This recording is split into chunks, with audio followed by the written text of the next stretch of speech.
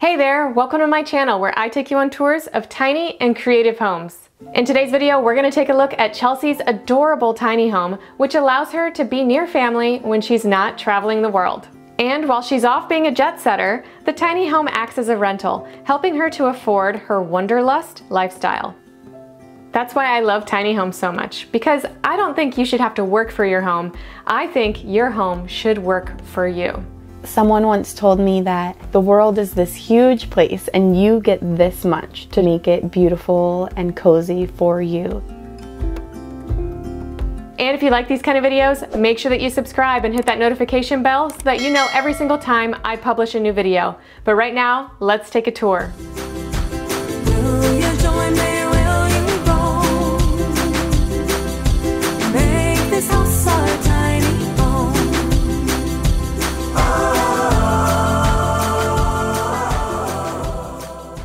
I'm Chelsea, you're on the nut farm, and I want to show you my tiny house, the Irish Gypsy.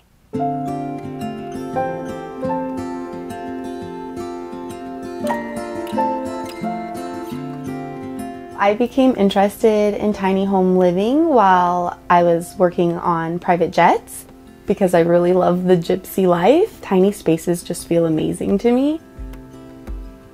My builder was Vintage Cottages in Salem, Oregon. Finding the right builder for me was really easy. I just put it in Google. We drove there, looked at it, talked about pricing, and then just bought it. Like, I hate research, so I didn't want to look at too many places, and it seemed really affordable. They do wholesale, so it's just kind of the shell, and they put it where we wanted it. It was very easy. We're here on the nut farm in Oregon. We call it the nut farm because we have these two beautiful walnut trees, but also because my grandpa's kind of nutty. He lives right next to me. My brother, his wife, and two kids live right next to that. And then my tiny house is on my mom's property. Because we're all here, we get together for a lot of meals, pick blackberries together or peaches, and can them and go on bike rides. Really just enjoy each other's company. I lived here for 2.5 years, and I loved every minute of it. Before that, I had been traveling for 6 years away from my family. So when I came back, I was just loving having my community here. I think that was like one of the happiest times in my life, just seeing everything come together. After 2.5 years of being settled, I felt the need to be a gypsy again and go back to traveling. So now I have a renter who is amazing. She's just the sweetest. She's a firefighter. She's gone a lot for her fire jobs in other states. So I feel like I'm pretty lucky in that way where it's not getting heavy use. I bought the tiny house for cash for $33,200. She pays $850 in rent. With that, the tiny house will be paid off in 4.5 years. Even though I loved living here, it's also affording me to live the life that I want.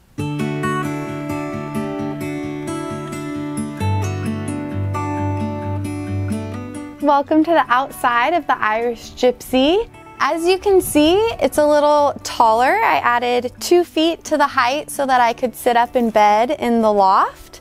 It's also a little bit wider at 9.5 feet versus the 8 feet that's typical, but I can still go down the road as long as I get flags for both of the corners. And then one of my favorite things that attracted me to the Irish Gypsy was these windows. They really said gypsy to me. And then I also included the porch, which was an add-on. They had all the pieces of wood and instructions, so my dad came over and built that for me. We got the house 4 years ago, and it's all cedar. I've stained it once when we first got it and once about a week ago. I really like the colors. If it was up to me, I would have done really bright, fun colors, but since my family had to look at it the most, I decided to keep pretty neutral. The skirting is just plywood and it doesn't have any insulation behind it. As soon as the trailer and tiny house got here, my dad took off the tires and put them underneath to protect them from the weather, and then he put this up to protect all of the pipes from the weather as well. This box here is for the sewer. There's insulation in there to keep all of the pipes warm in the winter, and this goes to a pump, which then turns on when it needs to and pumps everything towards the street. All right, if you want to come with me, we can do a tour of the inside.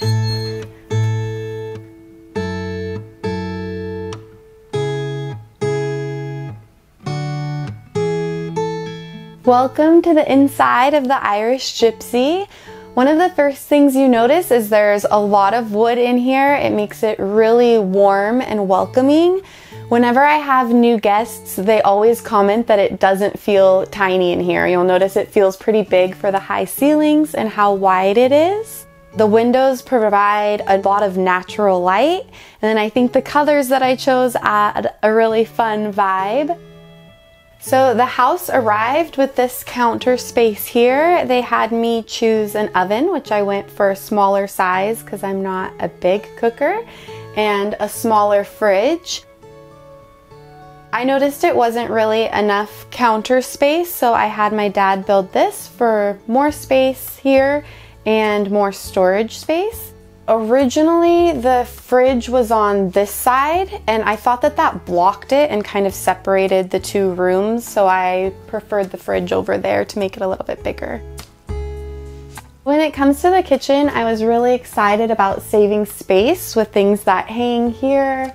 I also got this, so that's not on the counter, and I purchased this for kind of a pantry for dry storage, and it's worked out really well. And on the other side of the kitchen is my tiny bathroom. I'm used to a pretty small bathroom because I've worked and lived on boats for a long time. I think it's really cute in there. I did get a shelf, so that helped a ton for space. I don't have a lot of toiletries.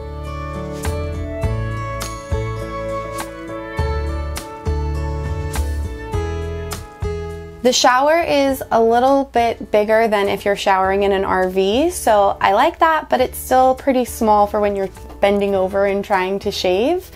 If I could do one thing different, I might make the bathroom a little bit bigger, especially if there's more than one person. I really enjoyed the cedar in the bathroom, especially when you would shower and it would heat up. The cedar smelled really good for a long time. I just went for a regular toilet. I thought about doing composting, but it was so easy to hook up here, it really wasn't a problem. So now we get to talk about the closet, which is one of my favorite parts about my tiny house. As soon as I moved in, I had a friend from yachting come visit me, and he used to build the interior of yachts. So I told him that I had a lot of clothes being in Oregon. There's a lot of different weather. So he had the idea to do this with the two separate racks so I can hang a lot, and then this is all hanging as well with some cupboards and drawers. At the bottom of the stairs, I have my hope chest that I got when I graduated high school, and I knew I wanted it in here. I didn't know where to put it, so it ended up being my bottom step. Now it's being used for pillows and blankets. Let's head up to the loft.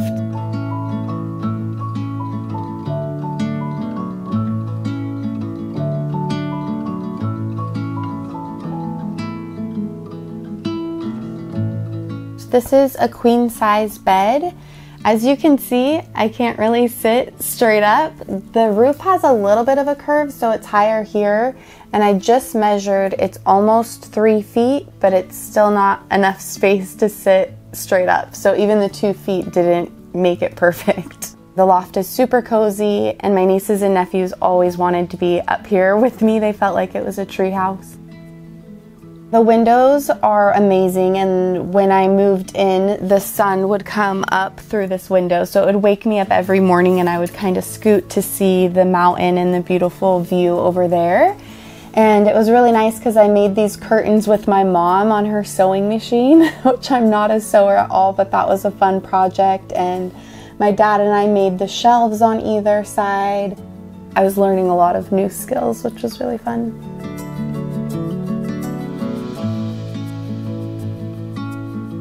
So this is the first thing that I ever bought for the tiny house. I got it while I was in Tulum, Mexico, in anticipation of having my own spot to do my makeup. And I like it because guests can sit here and face this way, and then I can also turn and do what I need to do over here. So this is the second loft right as you walk in the door. I just use this for storage, but I also had some family members install rings here, and I used to, when I lived here, hang my yoga trapeze and do that in here.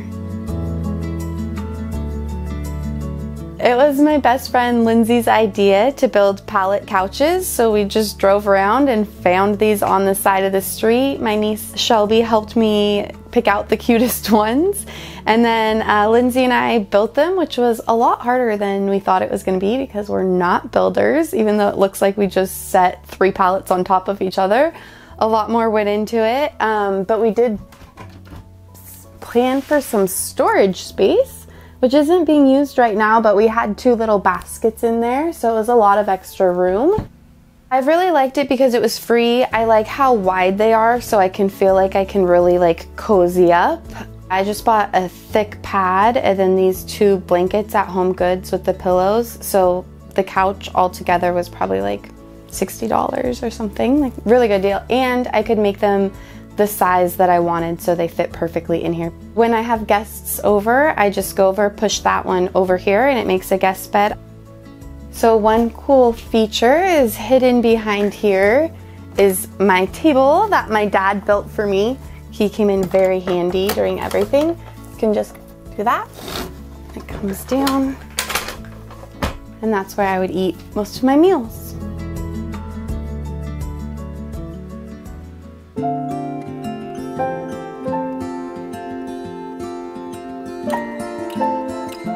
Living tiny for me is freedom. You can go anywhere at any time. You have the money that you haven't spent on all of these things that you don't really need. Someone once told me that the world is this huge place and you get this much to show your personality and make it beautiful and cozy for you. My advice for living tiny is go for it. Just jump into it, because thinking about it and questioning it, I feel like is just gonna give you hesitation. And in my experience, it's not been hard. It's been amazing, so worth it, and it gives you other opportunities in life that you wouldn't have had.